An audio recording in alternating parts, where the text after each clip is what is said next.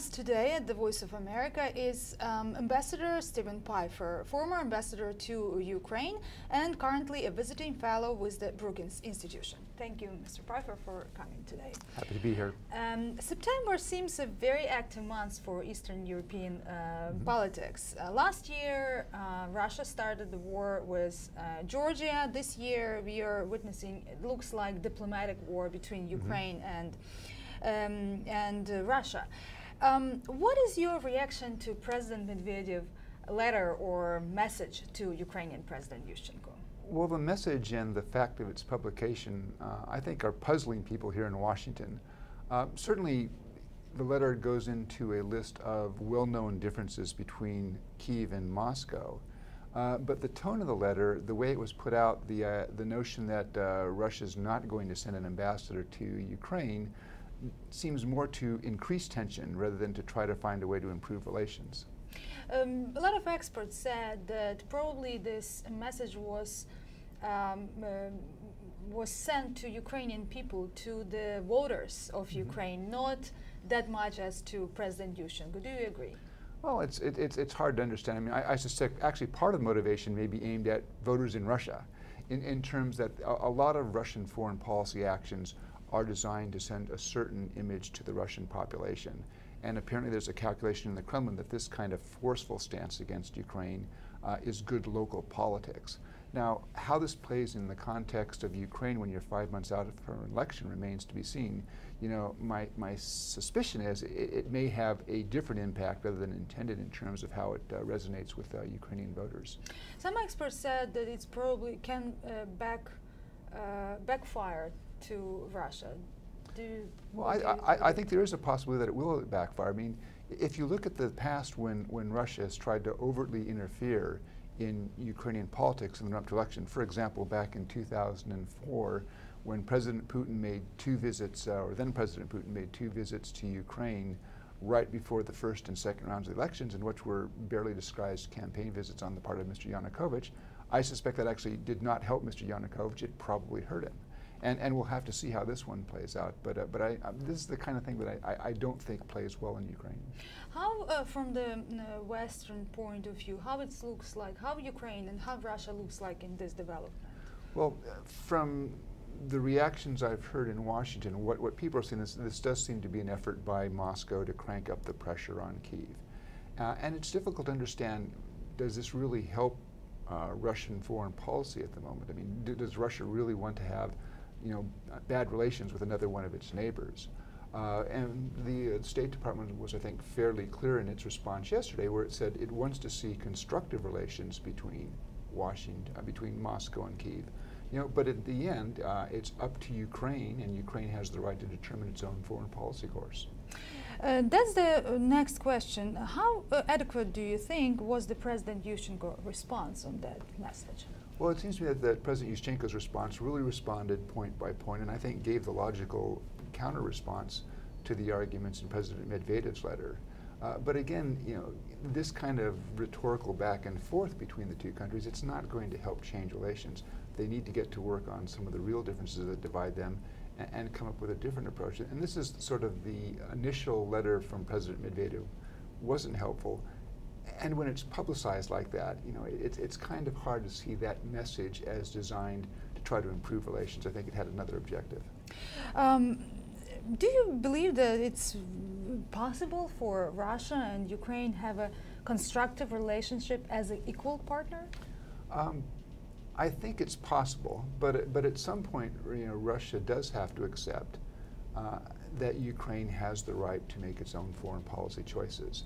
And when you have that basic acceptance that Ukraine is a full and equal partner, that may allow the development of a more normal relationship. And certainly it's in the interest of both Russia and Ukraine to have a normal relationship. These kinds of tensions, they don't help either country.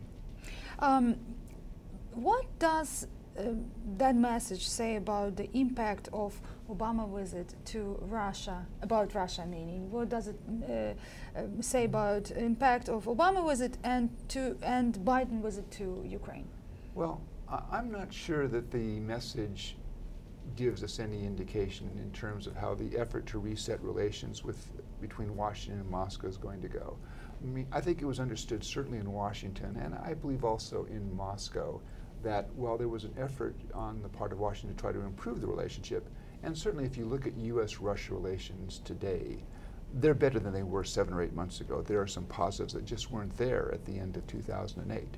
But it was also probably understood on both sides that the question of how the United States interacted with countries such as Ukraine and Georgia was probably going to generate some friction.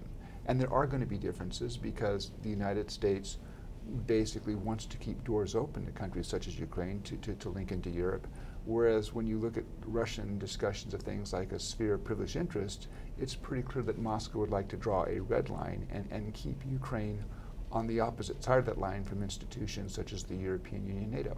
So there's going to be a contradiction there. But that doesn't mean that U.S.-Russian relations can improve in other areas.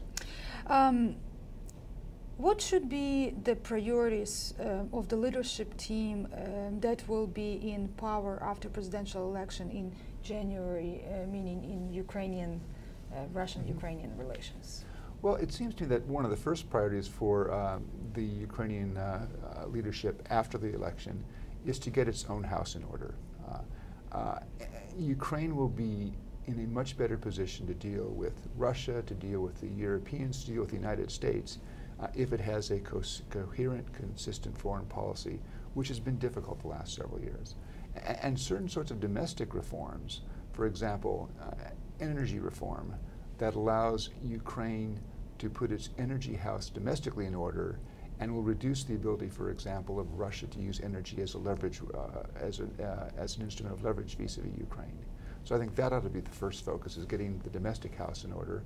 And then the Ukrainian leadership has to decide how it wants to orient its policy. What sort of relationships does it want with Russia? What sort of relationship does it want with the West? It's depend a lot on who will win presidential election in Ukraine, and we, from the response to the message, Medvedev's message, we already see the difference of positions between 3 or 4 candidates of Ukraine. So how do you see these differences? How do you think it would develop in the, I mean, depend on who will win? Well, I think there are going to be some differences, but I also think it's important not to exaggerate those differences. I mean, I suspect that if you asked the 3 highest-ranking candidates in the polls, Mr. Yanukovych, Prime Minister Tymoshenko, and Mr. Yatsenyuk, ask them, do they want to be in Europe? Do they want Ukraine to be a modern European state? All 3 would say yes. All 3 would probably agree that they would like to see a closer relationship with the European Union. Now, there's probably going to be a difference between the 3 on questions such as NATO, but there are also important similarities there, which hopefully will allow Ukraine to pursue a more coherent policy after the election. And the last question, as Ukraine marks its 18th anniversary, what do you see as the biggest roadblock to Ukraine being a prosperous European country? Yeah. Well, first of all, I think it's important because Ukraine has made a lot of progress, and I'd cite particularly in the democracy area. And this continues to be one of the points when people look at Ukraine and they look at how far Ukraine has come since 1991, where you have a political system that is going to give Ukrainians in the presidential election in January a real choice. There will be multiple candidates representing different views. There will be uncertainty as the election, and I think there's a certain amount of confidence that the election process is going to be free and fair. That moves Ukraine already a huge distance towards becoming a modern European state.